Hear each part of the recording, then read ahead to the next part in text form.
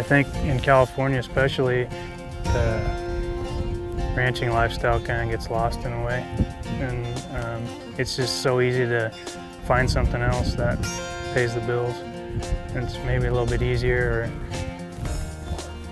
maybe not as stressful. We are the one area that still has some natural topography and a lot of wildlife, where some of the urban areas that have been heavily developed, they don't have that anymore. So we think we offer something that's a real benefit to the state, just beyond the agriculture that we are trying to make a living off of. Well, I'd have to say my husband and I, we have a pretty good marriage. We work side by side 7 days a week. We are together 24/7. If we're not together, people think it's weird to see us without each other in town. But I wouldn't have it any other way. Today on The American Rancher, we travel to California to talk with some cattle producers that are finding their fortune in the Golden State.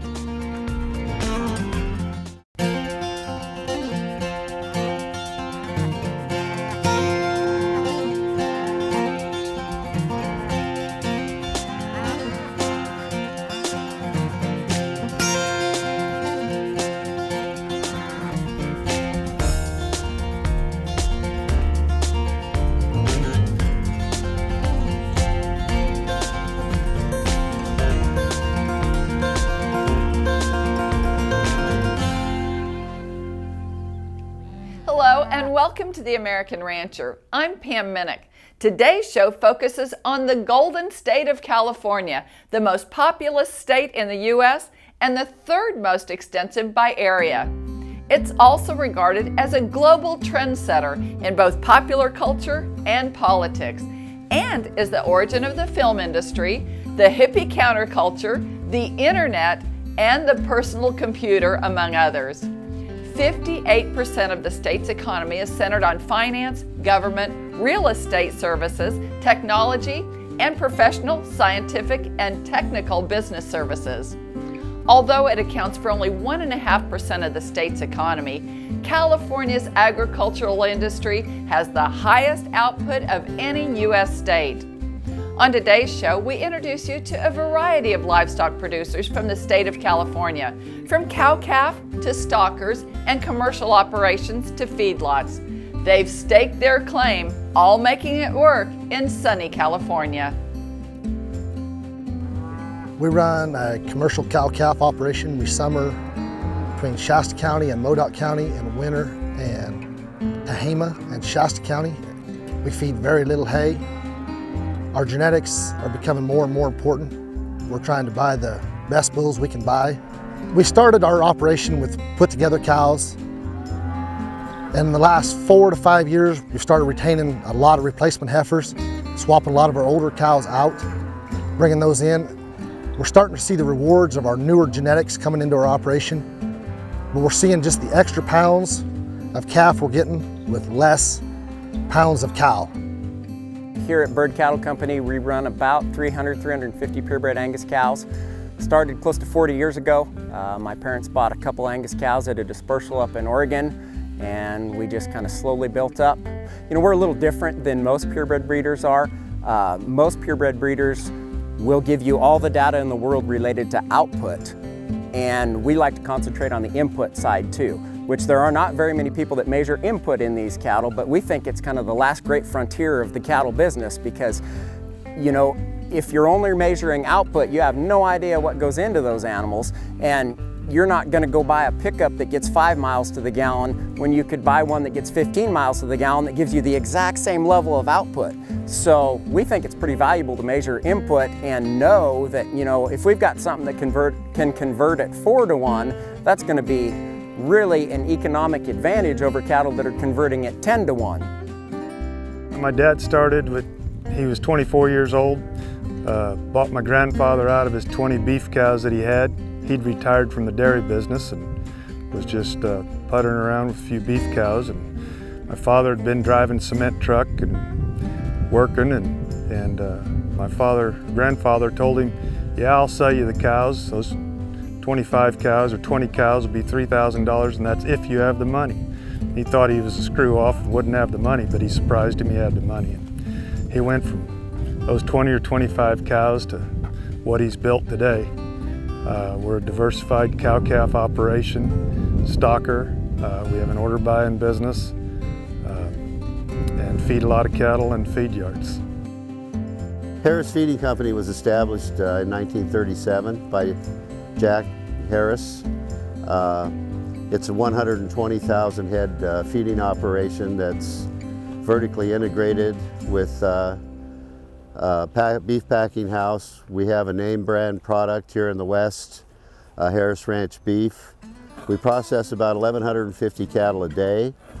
Those cattle are all fed and finished in Harris's feedlot at Coalinga, California. Our beef plant is located in Selma, California. The Hart Ranch was established in the 1850s, and Blair's the 5th generation. Our daughter Alex is the 6th generation. It's a cow-calf operation and has been certainly in recent times. It used to be a multiple operation where it was grain, sugar beets, cavalry remounts, and cattle. The ranch is part of a Mexican land grant, and we've acquired other pieces to put the entire ranch together. San Benito's been in existence since the mid-70s, 1970s, and it first concentrated more on as a stocker operation, in fact entirely, and also a small feed yard on the property, and so grew cattle, brought them off grass, grew them some more in the feed yard, and then either fed them at different facilities, or later on we acquired other feedlots. Now we're kind of a skeleton crew, but we started the cow herd in 1994, and essentially began by retaining some of our heifers, some of our stocker heifers. We like to have most of our cattle yield grade 1s and 2s and choice. I mean, that's, we're looking more at something that would be attractive to more buyers, as many buyers as we possibly can. If these introductions leave you California dreaming, there's another side to the story. It's coming up on The American Rancher.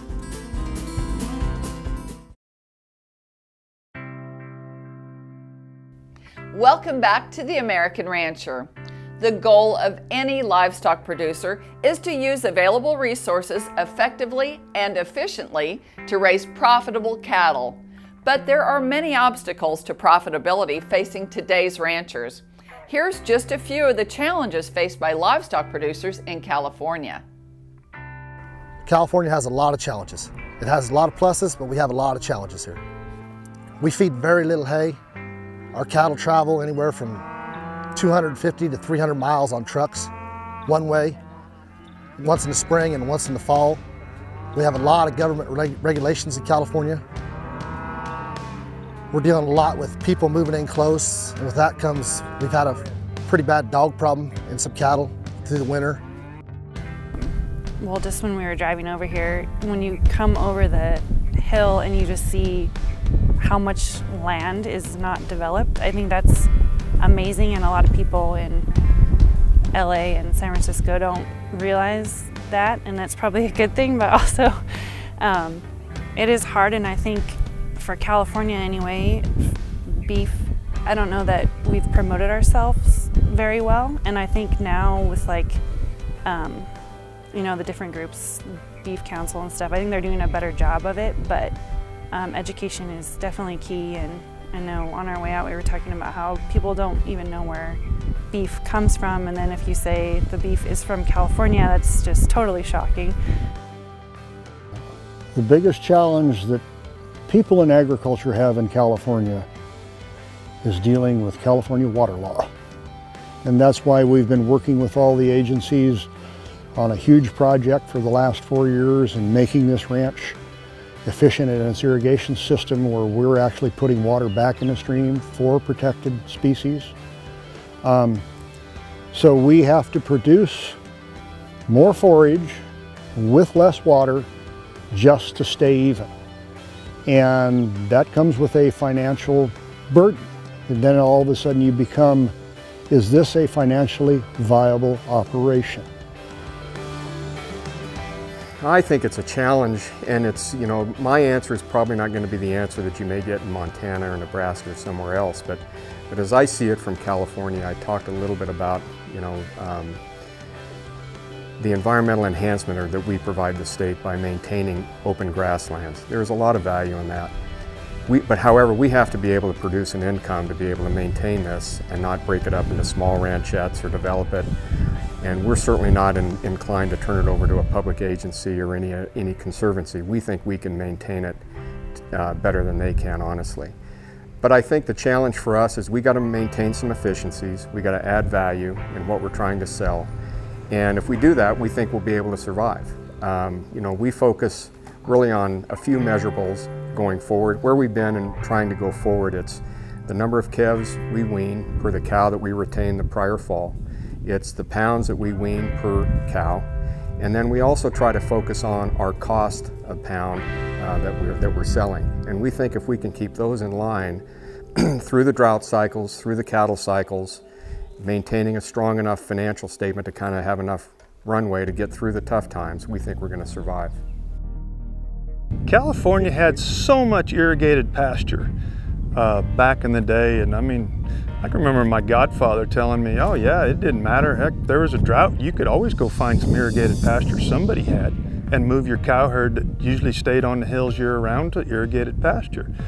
And now, there's no irrigated pasture around. This place here had, reason we bought it is in one of the best water districts around, but the first year we decided we better drill a well just to have it for a backup to the water district for the almonds. That first year we needed it. And we drilled 2 more wells since then and needed all 3 of them during the drought because there were years we had no district water at all. And all we were running off was these 1,000-foot wells.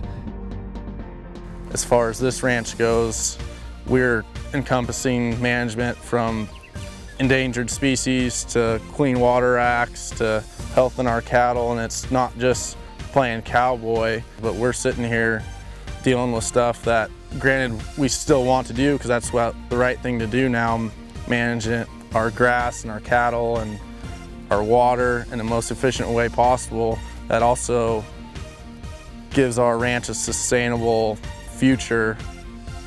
One thing that's changed dramatically is the amount of labor that a ranch like this in California can actually afford. We don't, with all our money going back into taxes and regulations, we're kind of our outfit's slimmed down. Back in the old days, I guess, neighbors were able to help each other take off time, and they could swap days, and it just doesn't happen. Everybody has to get paid every day they come to work, and it's just hard to afford that. And so not only the pressure from development and the increased value of land, which is tough enough around the country to justify making a living on land that could be used for other things. In California, it's extreme. And we found some other little niche things that will bring, it doesn't have to bring much, but accumulative if you can have enough little revenue sources. It will get you through those times you're talking about, the droughts, the down markets, and that's we're not here to make a fortune. We're lucky that we can enjoy this country and be out here. What people pay for their vacation, we can enjoy it on a daily basis, and so the main thing is we got to stay afloat. One of the resources many of these California ranchers, as well as ranchers across the U.S., utilize to ensure profitability is relying on superior livestock to market their cattle. The benefits are coming up. You're watching The American Rancher.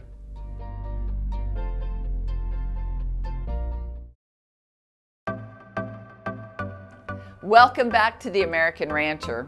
Superior Livestock Auction, the nation's leader in livestock marketing, is a powerful tool, helping livestock producers remain profitable even in tougher times. The premise of bringing the cattle to a broader buyer base is what has made such a difference in the whole industry. You raise your calves, you're out in the country, and you have a regional market, and it may be a very good regional market. And they may have some very good auctions, and they may have a whole barn full of buyers.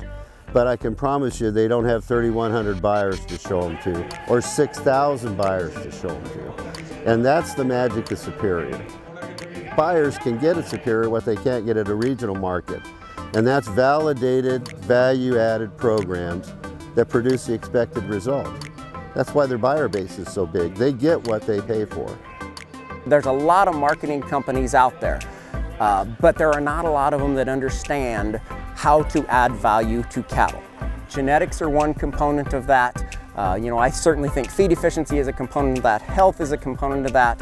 Whether you are certified NHTC or GAP is certainly a component of that. But also just the way you market those cattle, because everybody and all those pieces need to work together as a team. And at Superior, those people understand that. That partnership's really been, I think, invaluable for a couple of reasons. I talked about just the expanded buyers who are coming and giving our calves some consideration. That's certainly a measurable benefit. We've been with Superior now, I think, about 7 or 8 years, and I think there's a lot of intangibles that Bennett has brought to us. He travels California, Nevada, Oregon, sees a lot of best practices, sees a lot of other operations that I would not have the opportunity to see. And so he brings a lot of ideas, recommendations, suggestions, best practices back to us, some of which we can implement, some of which we can't.